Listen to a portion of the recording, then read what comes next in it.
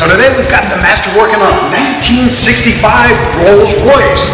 This came in for a variety of problems, not the least of which somebody installed an aftermarket exhaust system, a very expensive one, using a Subaru resonator, and a Magnaflow muffler. And the client wondered why it was so loud. There are signs of leaking around the clamps everywhere here, which means the car is running very rich in the black, when you see the black carbon like this. The master's right behind us now. He's building a brand new exhaust system straight up with a quiet flow exhaust muffler.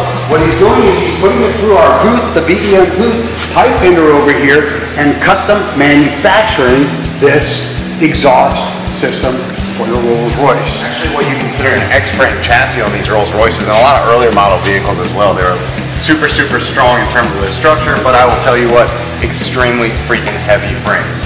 These things actually have a setup where, because it is considered an X-frame, the exhaust typically channeled through openings in the frame itself. So you've got to channel all your bits through that, make sure that you have perfect clearance all the way around them so that there's no rattling or vibrating when the client's trying to drive this beautiful ride down the road. But can you give us an example of another X-frame style vehicle, particularly an American style X-frame vehicle? Like early model Corvettes, early model Thunderbirds, they had an X-frame style chassis where you actually had to mount the exhaust system through different channels that were super hard to work with. Very good. Thank you so much. Stay up with us. We'll be bringing you updates as the master works through this exhaust system.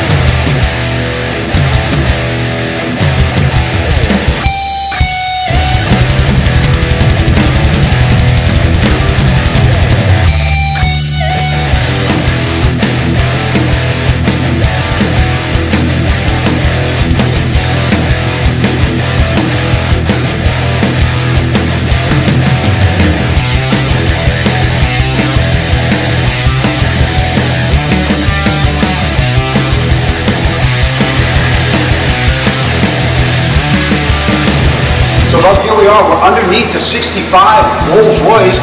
You have hand fabricated through the X channel that we just learned about the pipe. Tell us a little bit about what we're going to do right now, please. I see you've got your weld out. So yeah, man. So now I've already gotten the front pipe, which is everything from the front Y pipe assembly, which is coming off the 304 stainless steel that is coming from each left and right manifold of the V8 motor. That Y pipe assembly now is from here all the way through the muffler. So I'm at the muffler in now through the X-frame, through the channels, and there's perfect clearance everywhere. So I'm going to go ahead now. You can see it kind of stands in place. I'm going to get the system marked and mocked up and get tack welded in place. Check all my final fitments through that frame. Make sure we have perfect clearance all the way around that pipe. No vibrations, full board through the X-frame itself. And get this thing to final welding and start building off of that. Well, I have two questions for you. You said Y pipe. Can you please tell us what is a Y pipe? So on this car, that's actually in the fact that it's a V series motor, which is either V6, V8, V10. Well, okay. You have two different cylinder banks, and you have to bring those two sides of the exhaust system together if it's not a true dual system. This system is not a true dual system, and there's not enough clearance underneath this Rolls Royce frame for a true dual system. So it is a Y pipe where both sides, left and right, come together as one, so two into one essentially, a two into one pipe, or in other words, a Y pipe. So it does actually have the shape of a Y, and that's what the system is. And but one of the things you said was 304 stainless. What is the difference between the two metals? Is there a difference or not? Yeah, there's there's steel, there's aluminized steel, there is stainless steel, there's 304, there's 409. Each one of those is a different. Isn't 409 like a hand cleaner or something like that? Yeah, it is. Clean your walls with? It is. Yes. There are different types of material, right? So I actually went with a 304, which matches the previously built Y pipe on the rolls. So the system is going to match front to rear, and all of that changes not only the life of the product you're building, whether it's 1 to 3 years, 3 to 5 years, 5 to 9, and then 10 plus, right, with the 409. So all of those are going to change the life term of that pipe, the quality of what you're using, but also change what the welder does in terms of the heat you have to put to it, the wire feed, the wire speed, the wire thickness, everything changes depending on the size pipe and the type of pipe you are welding. Oh, very good, Bub. So thank you very much for explaining that to us. We're going to come back, ladies and gentlemen, and give you an update as Bub continues to move through it. One final question, Bub. What is this we're putting on your head right now? My helmet. And the helmet does what? Protects your eyes from how bright this light is, because let me tell you, it's like looking into the, what's that thing called? The sun. I didn't mean the sun. Do you remember when you took me to the hospital? I was trying to weld up the exhaust system. It looked like What's that popcorn thing everywhere. called? It says the sun. Of course it. Yeah, and next thing you know, they're telling me, I said, Bub, I can't see. And you're like, did you try wearing a helmet? You're like, I was like, no. Wound up burning the red in my eyes. Ladies and gentlemen, be safe like the master. Wear protection on your hands, arms, and eyes. We'll be right back to you.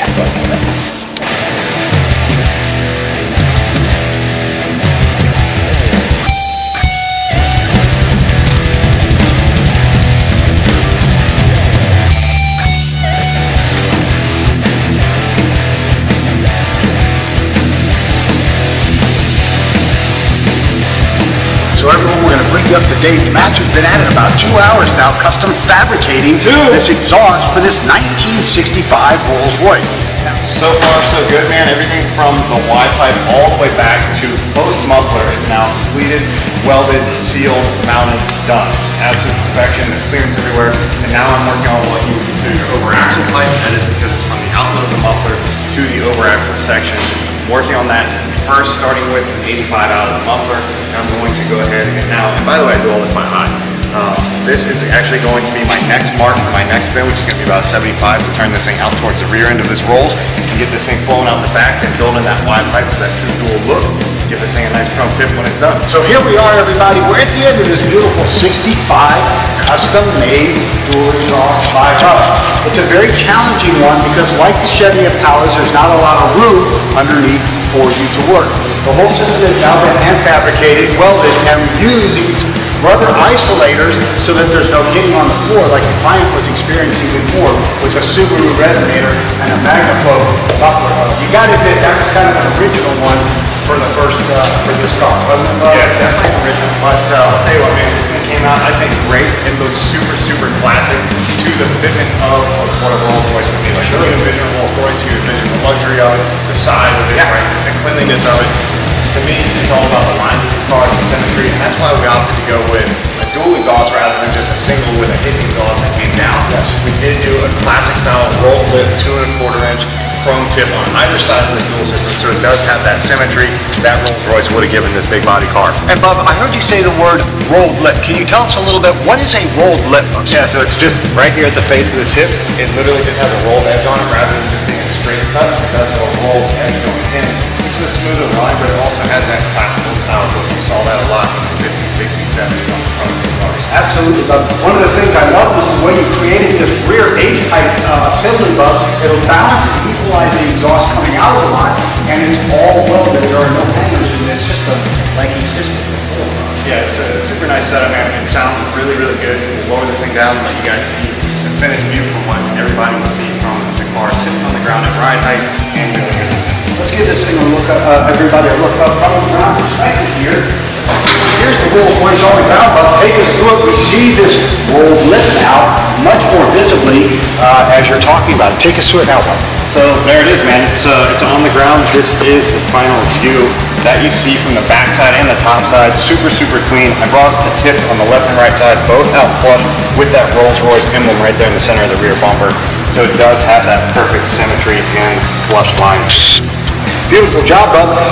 What level tech would you say it would take to pull this off? This is not a C or a B level tech, I don't think, based on what I'm seeing.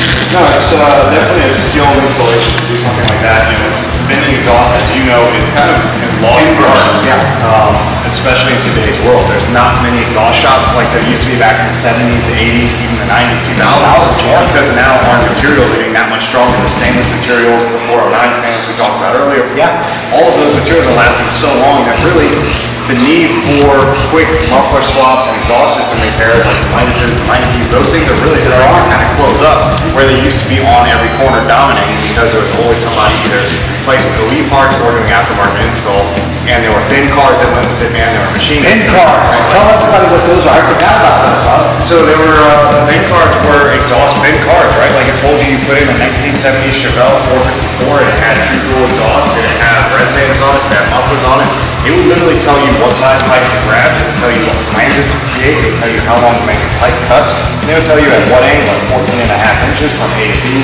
You're going to bend this thing at 24 degrees. It would literally be a bin card of that exhaust system and you can mass produce stock style fitment exhaust just like that. I remember that, but you do these all by road of memory, Bub.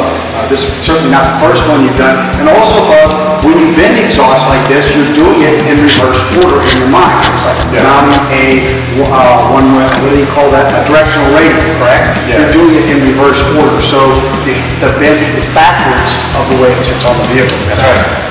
Quite a complex thing. Average installation time on something like this, Bub?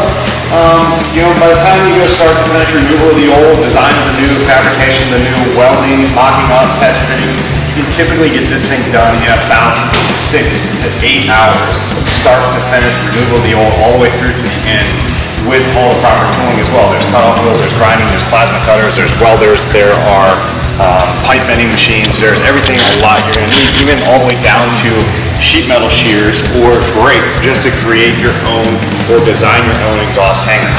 So, Bub, it's a beautiful job you've done here once again, and I'm sure the client will be extremely happy with what he sees when he picks this up. Good work, Bub.